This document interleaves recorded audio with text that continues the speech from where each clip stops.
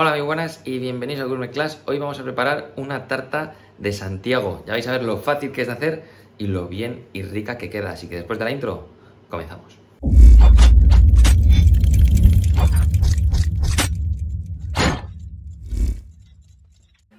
Los ingredientes para la receta de hoy van a ser 125 gramos de azúcar normal, 250 gramos de almendra molida, 2 unidades de huevo, una pizca de canela, un poco de azúcar glass y la ralladura de una lima en este caso, pero la receta original va con media ralladura de limón, ¿de acuerdo? Que lo sepáis, nosotros utilizaremos la lima. Dicho esto, vamos a colocar todo como siempre y vamos a ir comenzando la recetita. Entonces, por un lado, vamos a ir cogiendo y vamos a ir poniendo dentro de un recipiente los dos huevitos. Aquí va uno. Aquí va el otro.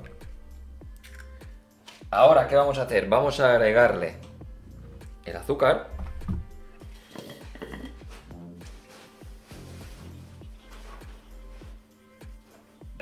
Y ahora lo que vamos a hacer es irlo batiendo, ¿vale? A mano, con la ayuda de una varillita, ¿vale?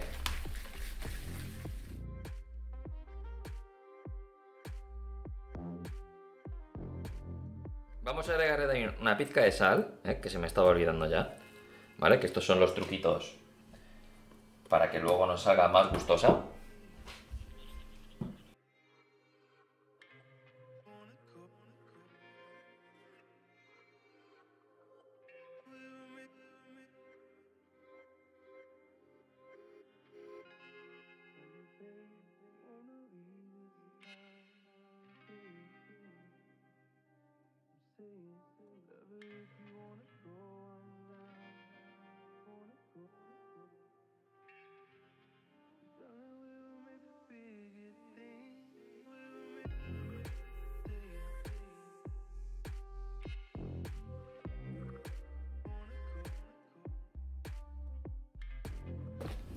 Ahí está.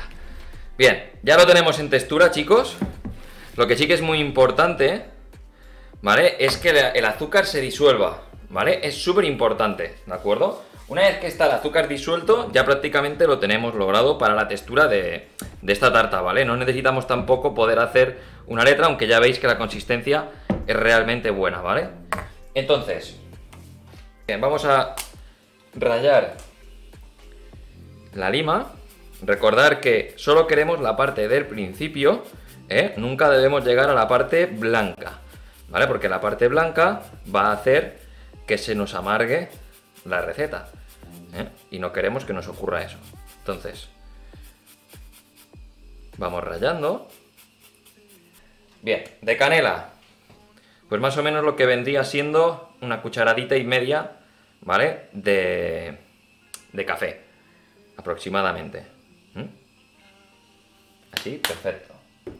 Y ahora ya le tiramos directamente la almendra molida. Súper sencillo.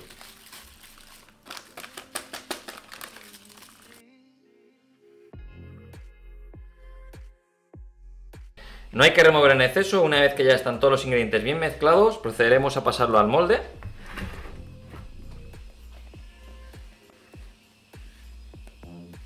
Bien, pues ahora lo que voy a hacer es directamente la vamos a llevar al hornito. Entre 20 y 30 minutos, ¿vale? Dependiendo del grosor que tenga. Tras 20 minutos desmoldamos y tiramos por encima un poquito de azúcar glass y nosotros hemos puesto un moldecito para que tenga el dibujo. Mirad.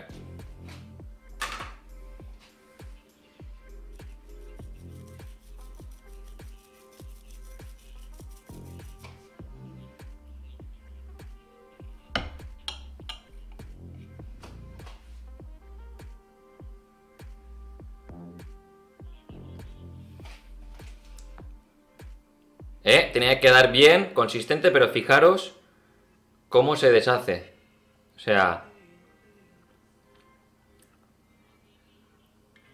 ha quedado